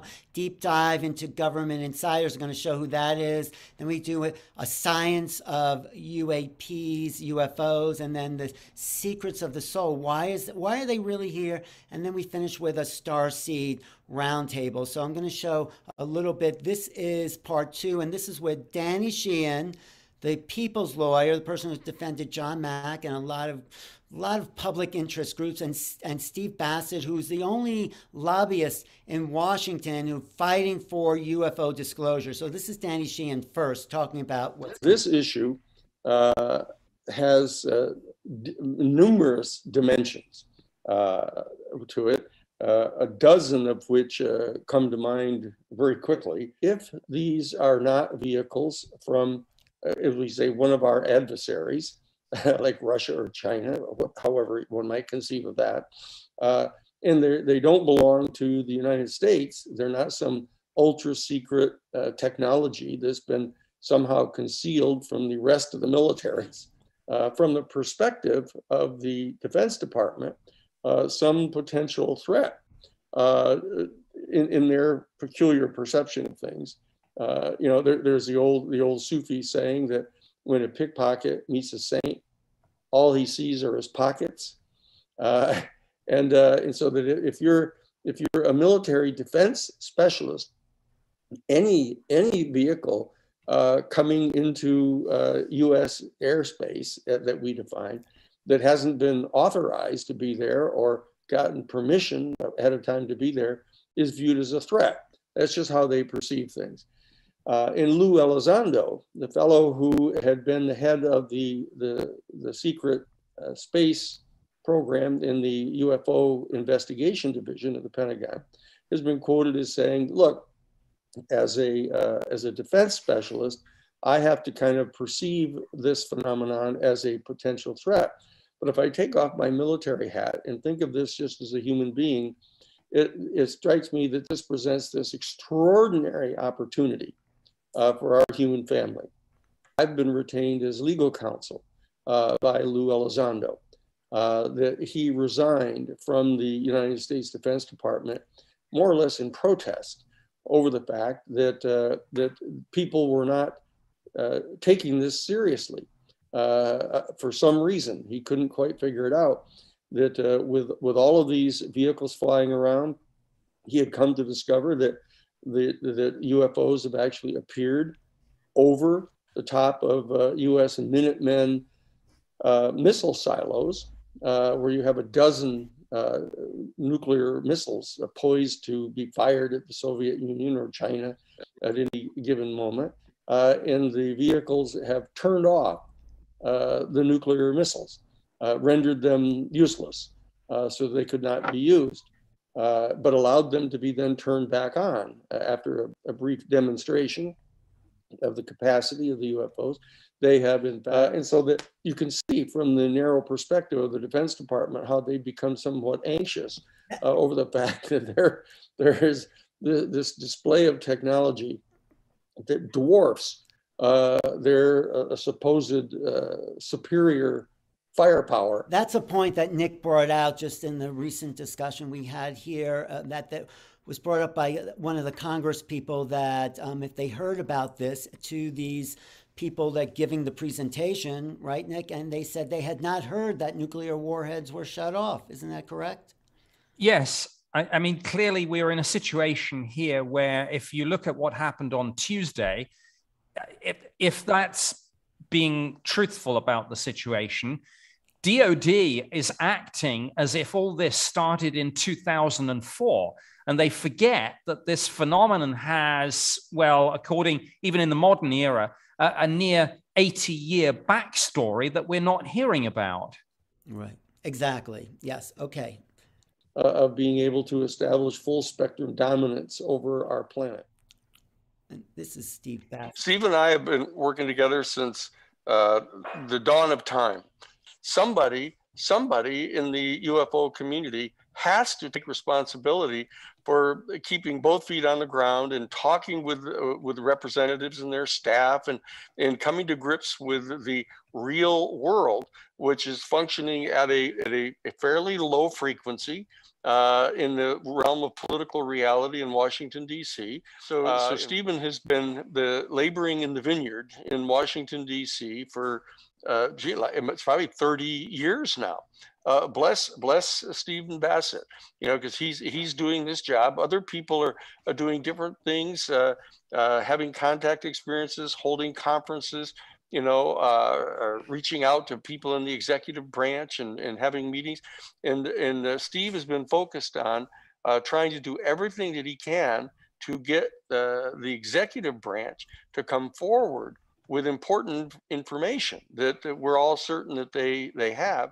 I'm not a researcher, not a UFO researcher. My take on this, and the reason I do what I do, is the truth embargo on the ET issue, which the government has imposed since '47, is no longer appropriate. It's beyond its shelf life, I like to say. In fact, it's become a huge liability and an embarrassment. And it's also denying the human race an extraordinary opportunity to rethink its relationship between each other and with the planet. The pressure on the environment is massive. The wars that we've conducted have been huge. The weapons have gotten bigger and more dangerous. So now we're all walking on eggshells with swords hanging over our heads, constantly thinking about crises and so forth, and we're not solving problems at all. This is a recipe for an incredibly bad 21st century. The government's refusal to allow the world's people to know they're not alone, to know that they are engaged now by other civilizations, is preventing that reassessment, that worldview change. That's going to be June 2nd, Danny Sheehan and Steve Bassett, and they're going to go as deep as they can into the politics of disclosure and what we can hope to see over the next few years. Now, on the next episode, which is actually the third episode, June 9th, we're going to have Carolyn Corey talk about her movie, I guarantee 1,000% that advanced civilizations have a technology. They know how to transport themselves from point A to point B faster than the speed of light. Boom, through these nodes, these points within space, these coordinates. These stairs in the sky, you're saying. Exactly. And so on the show that we're going to do June 9th, you have David Mason and you have Travis Taylor, star of history. I would like to go deeper into the discussion about reformulating what the universe is really like. I mean, is that something you think these guys can do or take a stab at? Yeah, absolutely. I mean, that's the idea. That's why I recommended that you have those two guys, because they will give even more technical detail, because the scientists are going to be able to explain more the possible dynamics and mechanics from a light bending perspective or from a magnetic field kind of concentration. So it's going to be fascinating to get into that conversation. So, she did a movie called A Tear in the Sky, which is to prove the science of the UFO existence, that there really is these magnetic fields and these doorways that they have opened. The Tear in the Sky is a portal that she found. Travis Taylor's in that movie. He's going to be joining us on June 9th. He's also the star of The Secrets of Skinwalker Ranch. Dr. Travis Taylor. As an astrophysicist, aerospace engineer, and an optical scientist with over 30 years of experience working with NASA and the Department of Defense, I've always been intensely curious about the unknowns in the universe. So in 2021, when our own government acknowledged that unidentified aerial phenomena, or UAPs, are real, it was no surprise to see how the media, the public, and Congress wanted answers. It could be a portal or a wormhole or some massive energy source or even a gravitational field. Those sound like far-off ideas to me, but we know that there's something strange going on up there, and we need to get more data to determine what it is. We need to get out of here, guys. Let's get out of here. Okay. So that was that episode. That's June 9th. On June 16th, really one of my favorites, the one I'm really looking forward to, is with the following. We have Whitley Strieber there coming up, who wrote the book Communion. And Whitley really gave us the face of E.T. in 1987, 88. He wrote that book and shocked people about what he said about his own experience. Joining Whitley on that program is Kamara Jones, who's one of the most amazing E.T. artists I've ever seen. She paints and draws these multidimensional beings, and she's going to be dialoguing with another one. You look at the history of this Linda Moulton Howe planet is demonstrably one in which Homo sapiens sapien is abused.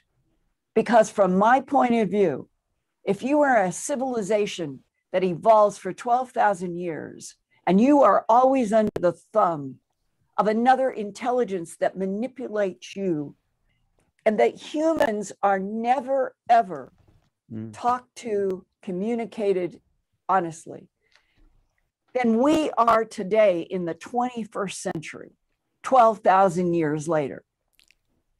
We are an abused species. And part of this abused species is going out into the Milky Way galaxy and beyond without a single general human population knowing and being told we're not alone. Once we do know, what does that mean? What is that? How does that shift our reality? That we are finally being given respect enough for the truth of something so huge. We're not only not alone in the universe, and that I would stress there are other intelligences and they really care about us, and they want us to get past this difficult time of lies, deception by other forces that have never told humans the truth. That is why we've got to have this revolutionary headline. And contact. Oh, yes. Making contact. This is, it is valuable for everybody. Thank you. Why is it valuable? Because I know all these people. I know how difficult it is to get to facts, to get to a pattern in which it will help other human beings who have never, ever seen any of our other films, been to any of our conferences. We have got to start where the news on TV and radio and newspapers begin to understand and start reporting what I have been reporting for 42 years, feeling like I have been pushing a huge 1,000-pound boulder up a hill. Mm-hmm. We are at the point where it might finally reach the top. Once that boulder starts going, the whole planet changes in relationship to this universe and the understanding that there's probably an infinite number of universes, infinite number of timelines, infinite number of dimensions. And we could now solve those issues and move forward as a real intelligent civilization that's meeting these beings on an equal footing. That's what I feel. That would be my prayer. So, and then the last part of the last show we conclude with is the starseeds, hybrids, and human evolution. What's that really looking like? Anything you want to say about that, Deborah? Definitely. This is going to be one of my favorite shows because it really takes us into what are we going to do with the galactics? What is our relationship? What is our spiritual relationship with them? And Mary Wadwell, she's been studying contactees for so many years. She's amazing. And she's going to give a lot of documentation of starseeds, especially the children that are coming in now that are connected. Adam Apollo, who claims himself as a starseed, is highly intelligent and understands all the alien races and who we are as starseeds that have come here to help this planet at this point. Right. And then one of my favorite new discoveries is Marina Sarin. If you just look at her, she looks like she's from someplace else. She's very smart and very in touch. And she says she's coming into some conflict with what the gray aliens want to do with humans and with the hybrid sort of manufacturing. So she'll talk about her story of what it's like and some of the hardships she's had being a starseed. So that will conclude the series on June 23rd, of course. And this is, if you just go to this QR code, you can register there for the whole series. And we'll get back to that QR code. But so here we have the layout of the whole thing from Nick Pope, hardware, disclosure, and the Hertog's interdimensionality. But I want to bring it all together into like a kind of cohesive understanding of our human future, because this is really what the theme is. This is why Deborah is so excited, because she's been about ascension, about transformation. So I'll ask you, Nick, what does the future look like? It can't go on like this cat and mouse game of a little bit here, no, nothing. It's been happening for 75, 80 years. The jig is up, I think, isn't it? Well, as you say, it has been going on 75 or 80 years. And the pessimistic view is that it might continue to go on. But you know what? I suspect that this is an events-led field. And that's, in one sense, the great thing about this. You never know what suddenly and unexpectedly is going to burst upon us, hopefully in a good way, from out of left field. So we should never forget that it's events that drive this forward. So yes, we should all continue to research and investigate and lobby and things like that. But at the end of the day, a lot of this is out of our hands. It'll either happen or it won't. And I don't know how and what form it's going to take, but eventually every race comes to the finish line. Something will push us over that line. But isn't something different now than it was, let's say, in 1969 when Project Blue? There's talk about what is different in this era. Well, I would say two things, maybe three things. Firstly, the technology. James Webb, Square Kilometer Array, the Deep Space Network, et cetera, et cetera. Secondly, the internet and social media connects us all far more. No longer does something happen and you read about it a month later. The other thing, maybe the most important thing of all, the will has changed.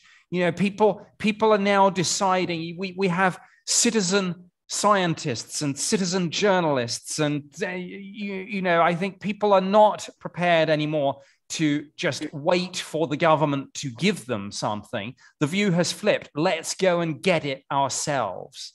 Right. And thank you, Nick. And Drs. Hertog, how does this look like it's going to unfold? Because you're already in the camp that has made contact on some level, and you're well, we've heard actually the voices have been recorded from pilots of the AT speaking in at least 3 different languages. This information ultimately will be released. It's not a surprise to us that contact is much closer, but contact means, as your book suggests, we must raise our consciousness and realize we're multidimensional beings. Our consciousness is local and non-local, as the Stanford Research Institute studies have shown.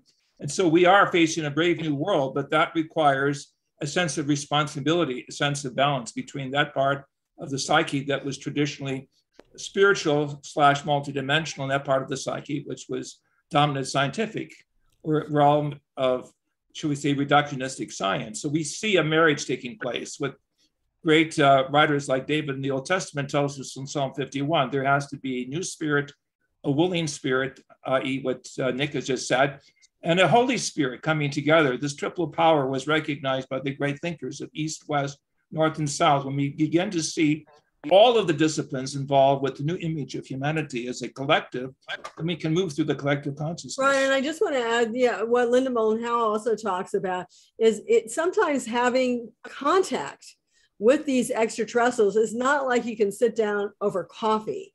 Some of them are so advanced that it's a whole new technology. And I believe it, and I write about it in your book, Alan, that, contact is there and many people are having it and not even aware of it.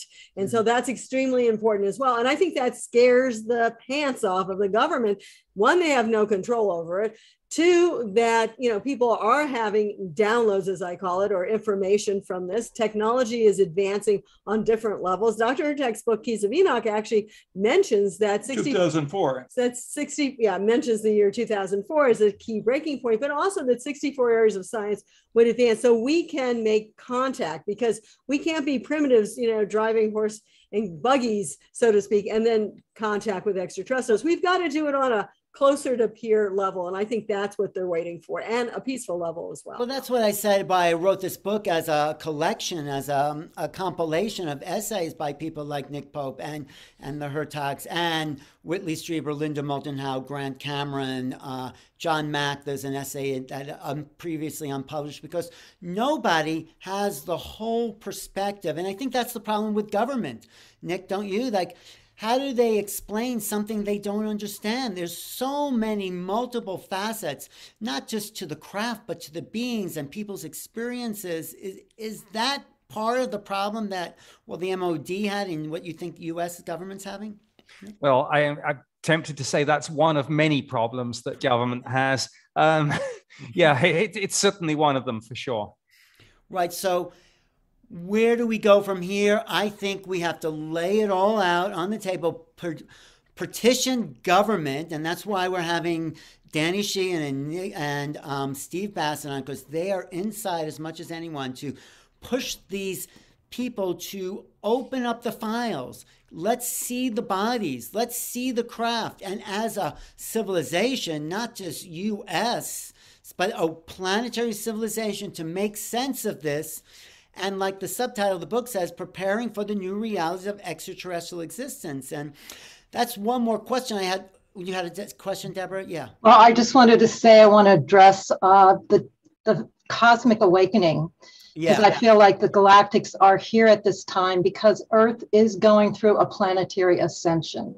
This is a quickening that's happening. It's a raising of consciousness, and they are waiting for humanity to evolve and wake up so we can participate in the galactic universe with the Galactic Federation. This is all part of an evolution. Now, they can't come in and fix us and make us awaken. They can support us, they can be there, but it's us raising our consciousness, raising our frequency, raising our ability to not wage war, but to wage love and operate at a whole new level. So this is all part of a quickening and awakening that's happening now.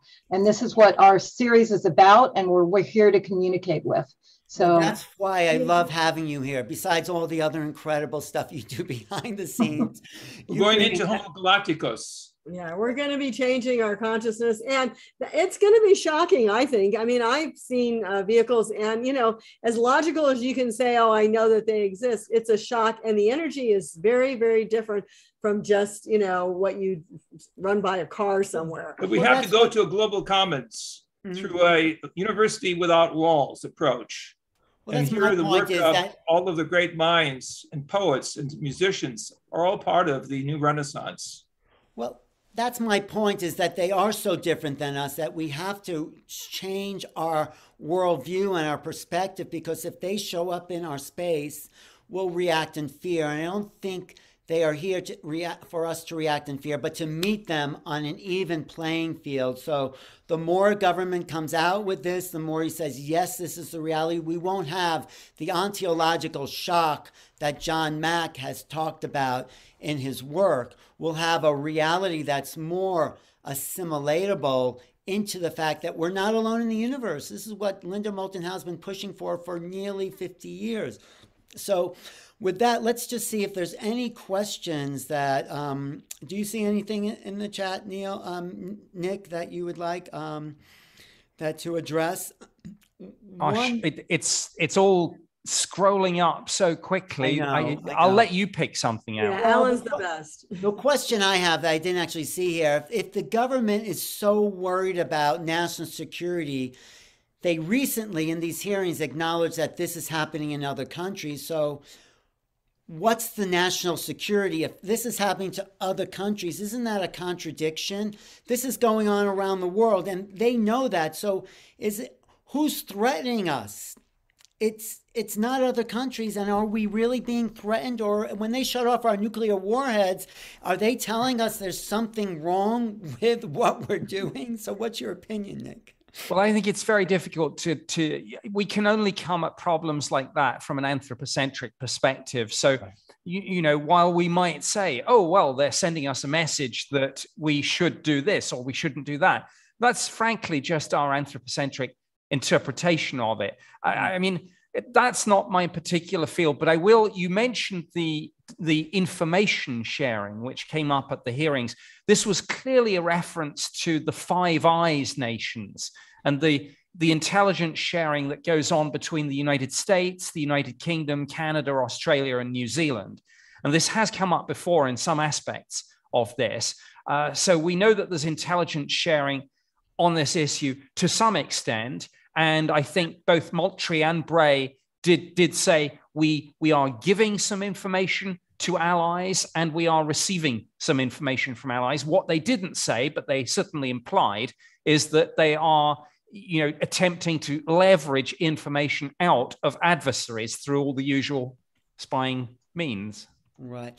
Well, that's one perspective. I think if this is happening around the world, there's no national security threat to us in particular but I think something else is a threat, the fact that the vibration of the world is changing and those that want to keep it at a lower level will have to give up their power. JJ, you're very much in tune with that. And Desiree, please add to that conversation. I was just going to say that I know you feel very strongly, Alan, and so do we, that if they wanted us dead, we'd be dead. And so obviously if they've been around for, it'll be 75 years with Roswell coming up and probably more before that. And I even think it goes even longer back, but let's just say 75, 80 years, you know, they have slowly initiated us into greater contact. And I think that's positive. And I think even the governments of the world holding back for various reasons are doing it, but still we are moving forward. I think that's the important thing. And they don't want us dead. I mean, there are, you know, sunburns, there are, we'll say in some cases, abductions. That's one of the things that Credo and we talked about a lot.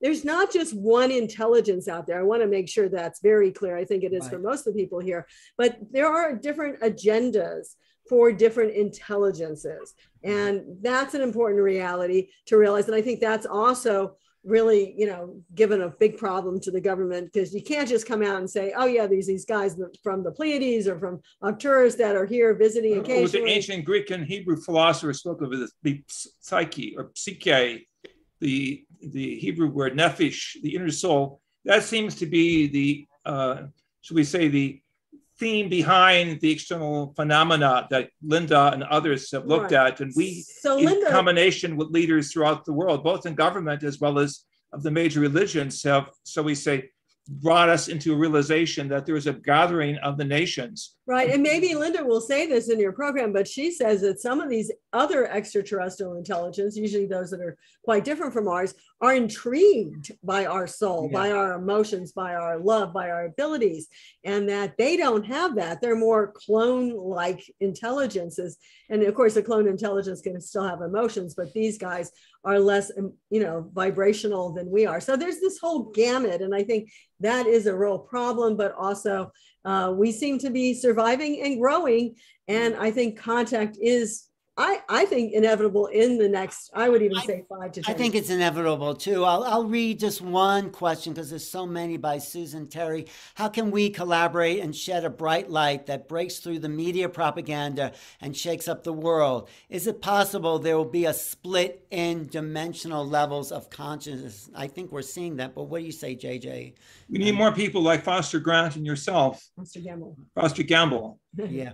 Well, to open the spectrum and look at the provocative subjects that ivory tower intellectuals will not look at. We have to see the big picture, which means we have to recognize that we are a microcosm of the mind of the universe. And we're seeing right now really the redefinition of scientific ontology, the recognition that we are a consciousness life form that connects with many dimensions, and that in this process, we're going to go beyond Einsteinian science to future science, or science guided by consciousness. And so this is really the beginning of a whole new page of evolution, recognizing the human evolution is indeed connected with what we call a higher evolution. And we're talking a little bit more like what Deborah had brought out, that there seems to be, we'll say, portals opening, veils lifting, and we ourselves in our own personal realities, maybe in dream states, are having some of these experiences and getting ourselves soul-wise and conscious-wise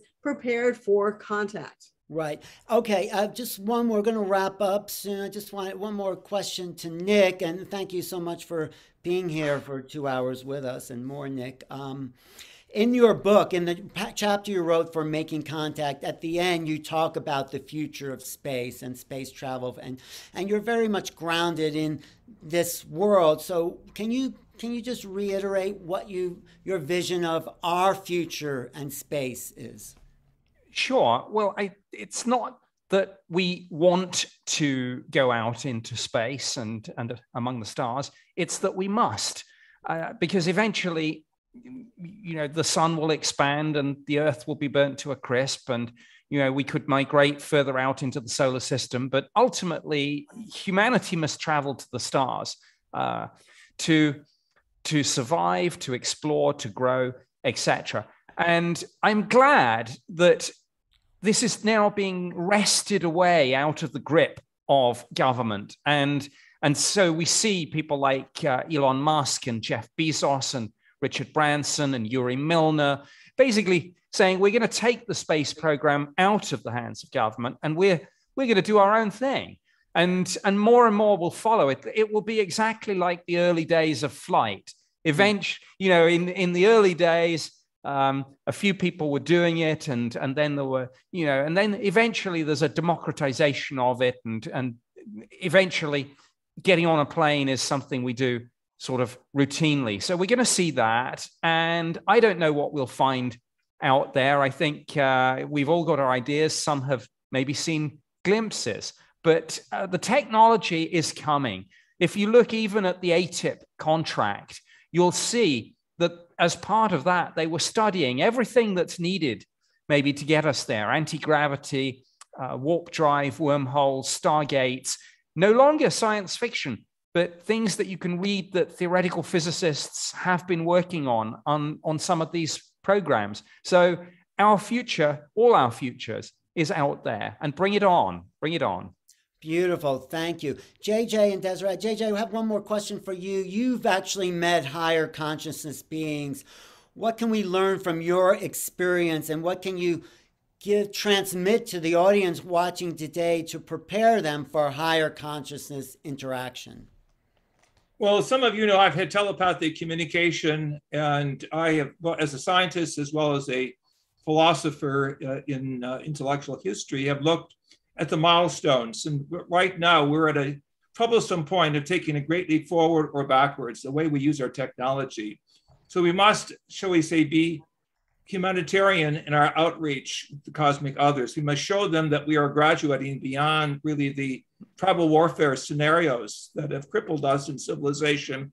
But we must be willing to write a new charter and realize that we are being inducted into what I believe a galactic family, where we'll become galactic citizens. Right. On a positive level, also continue with that, it's important to know that we really are not alone. And I don't mean that there's just beings flying around out there, that there are beings from Dr. Jack's actually had like a direct experience, we call it a Merkaba experience, but that he actually saw that these beings are here to help. Like I said, they may be even helping on our environmental level as much as they can. They're certainly helping our technological, and they're helping us consciously to grow, to be closer, to be part of them. They are not leaving us alone. We are not left completely. And that's so important to know and to feel and to understand that there are beings out there, whether it's in the third dimension, the fifth dimension, the 24th dimension, other frequencies that are really trying to look after us and guide us and help us. We must have grace and gratitude to understand the glory of the divine source, or the source of all sources. That before the Big Bang, there is a consciousness, and we're beginning to discover a new science that will change really the whole spectrum of all of the disciplines. And we will graduate, I believe, in the gathering of all peoples of goodwill into a galactic society. Part of our cosmic cousins. Yeah. Well, that's where you and Nick agree. It's time for graduation, and this has been a great introduction. Deborah, can you believe that was 2 hours? That I'm so engaged, and I'm so excited about this level of conversation where we can really dissect it in an intelligent way and from many different perspectives. So I'm excited about what's coming up on this series, because this just opened the door. It's just a tear in the sky, as Carolyn Corey would say, into what's coming. So what do you have to say to conclude, Deborah? Well, this was amazing. I knew it would be. We have much more coming. You're going to be receiving your replay tomorrow. We'll notify you on email that the replay is here. Please sign up for the whole series. This supports us going forward. It's going to be amazing. And replays will be really easily available. So you don't always have to be here live, but it's certainly fun. So please sign up. And definitely want to thank our sponsors, Portal to Ascension, an amazing online program of the most cutting edge programs. Portal2ascension.org will have the producer of that series that is online with us at the June 2nd program. And also Star Family Wisdom, another podcast that's really amazing. They are helping us to bring you this program. Very but please also, people. Yeah, I'm just saying. Please also spread the word, because we want this information to get out far and wide. MakingContactSeries.com. People can sign up and get the free replay. It's going to be on there. If they sign up, the replay is going to be available there, and then they have a choice to sign up for the series if they want. But we're making this program free to everyone. So please spread the word, makingcontactseries.com. And that will help us get out farther, because we are disclosure. And you can hold your phone up to this QR code and it'll take you right to the link as well. But you're right, we are disclosure because it is a people's movement. Obviously, what we saw on Tuesday is like, they're not opening their mouths. They're not going to tell us the truth. There is no transparency. This is up to all of us. So all the comments, the chat has been recorded. It's all valuable. Everything that everyone has said here tonight and all the people that we'll be seeing are adding to this momentum.